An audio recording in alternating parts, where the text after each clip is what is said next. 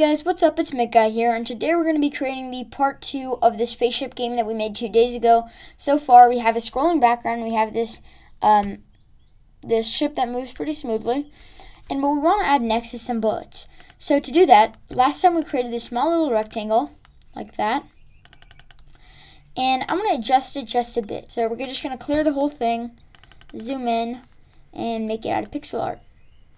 So you want to basically go like that, and it's going to look like a circle, but it's actually not.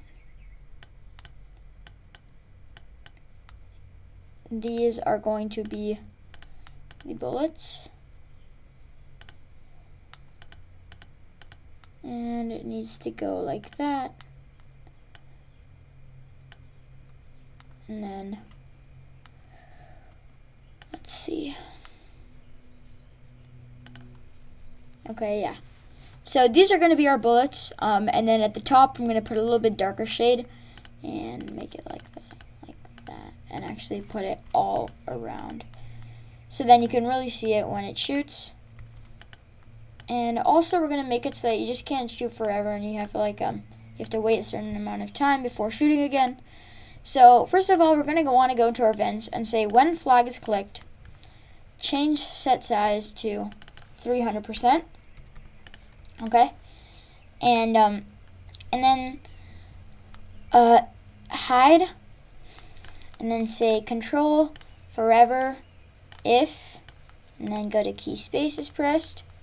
I want to create clone of myself, so go into control and drag in this here, and then after that you want to get a when I start as clone. Then you're going to show it, so go into looks and drag in a show, and say go to the spaceship, and repeat until, and then go into sensing and say touching edge, go into motion and say change Y by 10. So now, yeah, it's a little bit too big. So what we're going to do is, not a little bit, a lot too big. We're going to set it to 100 and see how that looks a lot better. Alright, so now you can see they're still at the top, and to fix that you want to go into your control and drag and delete this clone. So scroll all the way to the bottom and drag and delete this clone. Okay? So then what we also want to do is make it so that you can't shoot forever, like I said. So instead of doing that, we're going to say when, wait 1 second. So now you can only shoot every 1 second. So now you can't just completely spray at the enemies, and it actually requires a lot more skill. Next, we're going to add our enemies. So I'm going to draw this one, and for now, we're going to change it later probably, but for now, we're going to make it a, we're going to use blue, or let's use dark red. And what we're going to do is we're going to make these, so it's going to look like, oh.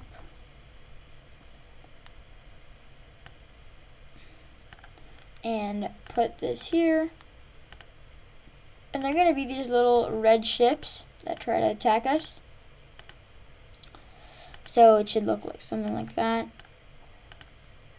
And then I'm going to provide you guys with artwork next time, because this isn't very good and I have to make this up on the spot. But there we go. And then get even the darkest shade and put little bullets there and right there, and then add some white right here, just some random white, and then with the main color and the main shade of red, I'm gonna color it in, and I'm gonna add one more layer of white to make it completely symmetrical. Alright, so it should be like that. Okay,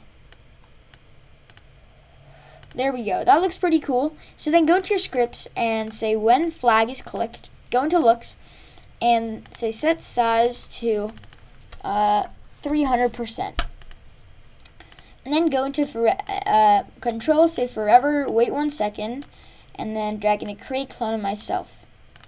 when I start this clone, go into motion, and then drag in this go to, and make sure the Y is 180, and the X is a random number. So we're going to drag in the pick random, and we're going to make it from -240, which is the left-hand side of the screen, to 240, which is the right-hand side of the screen. And let me see. Okay, yeah. We're going to keep it a little bit more inwards, so we're going to make it like -200 to 200. And then, once again, say repeat until touching, or actually this time we want to go into operators and drag in a less than. Repeat until, alright, repeat until touching sprite 1. Actually, let's see. Okay, yeah. So go back into operators, my bad, and drag in this less than, and then make this -180, and drag in a Y position.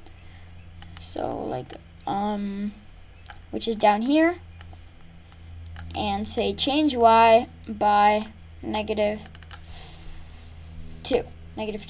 and then we can make this 4. And then go into control and say when I start this clone, forever if, go into sensing, drag into touching, and then we can make it sprite 1, then simply delete this clone, and also do that for here. Now go into your data and make a new variable. It's going to be called score, and all we want to do is set score to 0 when we start, but change score by 1 when we hit it with the bullet. Alright, so that's the main. We can ignore that for now. We're going to add these.